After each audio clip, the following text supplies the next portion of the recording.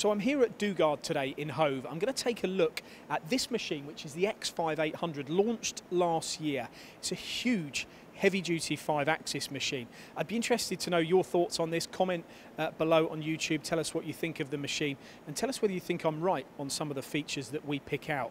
The first thing would have to be the construction and how this machine is built. This is a gantry-style 5-axis machine. The machine structure here is key. I think the first thing to point out is the Y-axis and how it has a dual driving system with 4 linear guideways, which means its strength and its stability when it's moving in that axis helps you when you're machining harder materials and trying to remove metal, and also for longevity as well.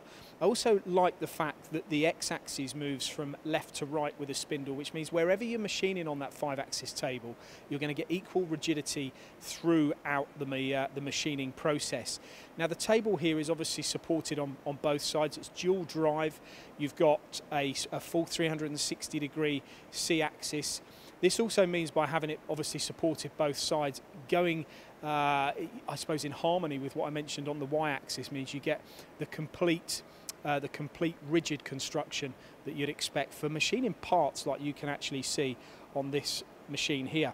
Also, another good point I picked up on is actually it's got a 32 station tool changer, but you can actually have the option to have 2 of those on this machine. So you could go actually up to 64 tools.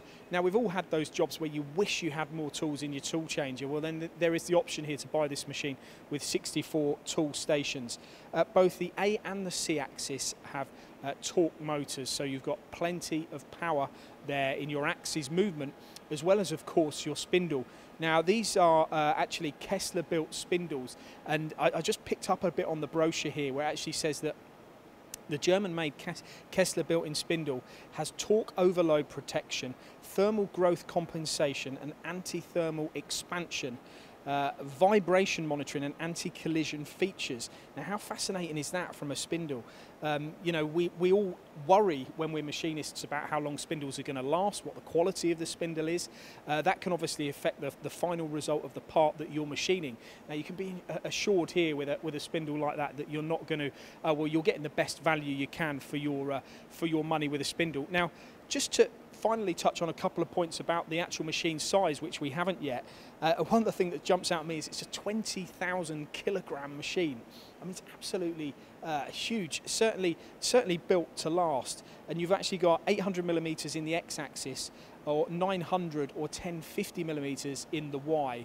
Obviously, you need that bit of travel for the tool changer, and the z-axis is 650 mil. Max table load, interesting one, 1,300 kilograms on that, and of course you can move all the axes while you've got 1,300 kilograms on the table. And it's not slow either. With a machine of this size, you might think, well, you might have to compromise a bit in speed. 48 meters a minute, and that table will actually rotate at 80 RPM. Oh, sorry, 100 RPM, would you believe? And it is the spindle we mentioned. We talked about its makeup and its build, but it is actually an 18,000 RPM spindle as well on an HSK 63 back end with 35 kilowatts of power. I need not say much more about this machine, really. I'll touch briefly on the Heidenhain control. There are options on the control as well. There are other options on the machine through spindle coolants, probing and all the rest of it. These are things that can be added, but as you would expect, it comes with all the thermal growth compensation, everything you'd expect from a machine, a high precision quality 5-axis machine. Brand new to Dugard last year, available in stock here at Hove. You can come and have a look. Oh, I must just say as well, that roof concertina's back, so when you're loading the parts on this machine, you can do it via a craneage, which is makes it easy for you, and that's what this is about, making it easy for the operator, easy for the programmer with the Heidenhain control, and easy for the maintenance men, because you've got a machine here that's built to last. From Dugard.com.